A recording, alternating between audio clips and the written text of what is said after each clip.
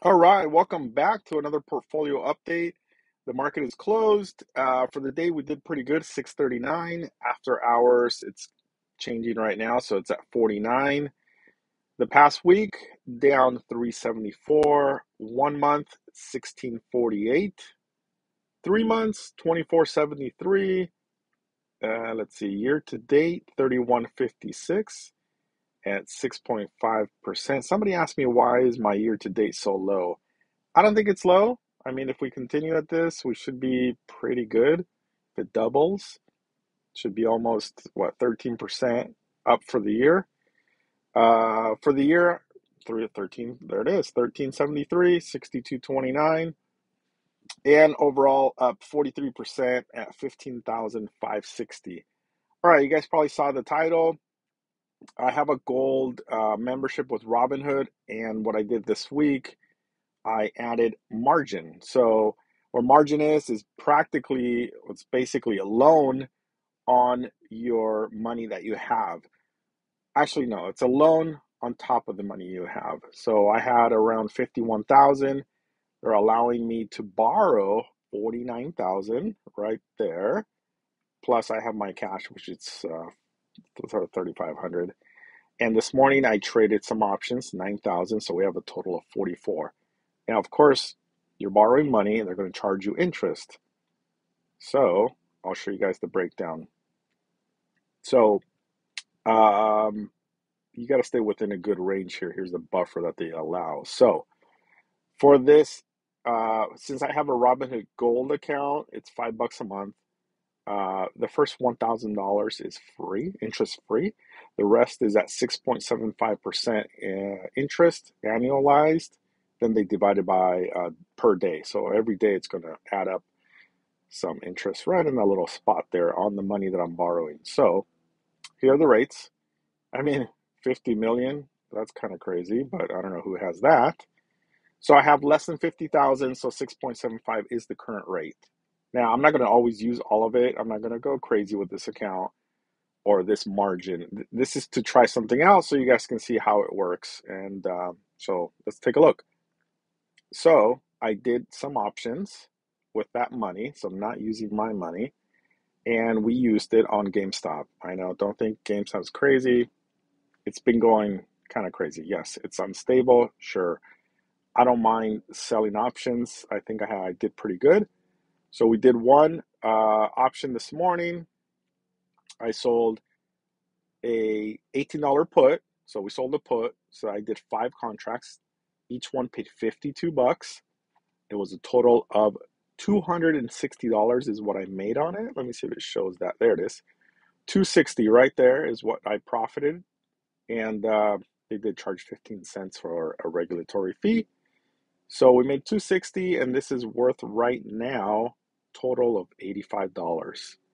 Now this expires at the end of the week, which is 3 more days of trading. So we'll see. I can get out whenever I want. I can go back in here and buy it.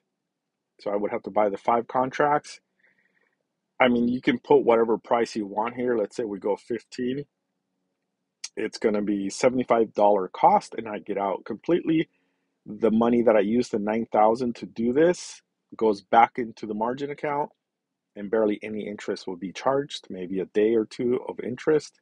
And I profited $260 minus whatever it cost me to buy it out. Or I can wait until Friday, expiration date, which is just 3 days away. So I don't know. Let me know what you guys think. Yeah, there's the expiration, 5/31. And I did sell it today, 5/28. So if GameStop goes under $18 by Friday, yes, I'm going to use that $9,000. It's going to be charged interest daily on it. And I get stuck with 500 shares because of the 5 contracts of GameStop. But you can go back and sell what we call the wheel. You can always sell a call. So you just go back, trade options. Next week, sell a call. So if we get stuck at 18, these numbers are way off right now. I can't use these as a guide. So it just depends on what it's going to be. But let's say we buy at 18, my strike is 18. next week we can go back and sell at 19 or whatever, and kind of keep doing the wheel like that. So the interest will be covered. So this is a test on the margin account to see if we can use Robinhood's money to make more money. Hopefully it works out and we don't get stuck with shares we don't want. So that's a risk you run. So the worst part that could happen that we get stuck with 500 shares of GameStop and we pay interest on the borrowed money until we pay that money back for the margin. So that's the whole point of this. I'm not going to max it out. I'm just going to use parts of it weekly and try to do weekly options and see how much we can make. Let me know what you guys think. Am I crazy for doing it? I am going to look into other companies to do other option strategy on it. So we'll see. Maybe SPY. SPY's a little crazy. Nvidia is a little crazy. That's a lot of money, but stuff that doesn't cost too much money, even though we have 50,000 to use. So let me know. Maybe Apple, Google, but I don't think they pay much. So let's say if we go to Apple and let's say we want to, what are they at right now? 190.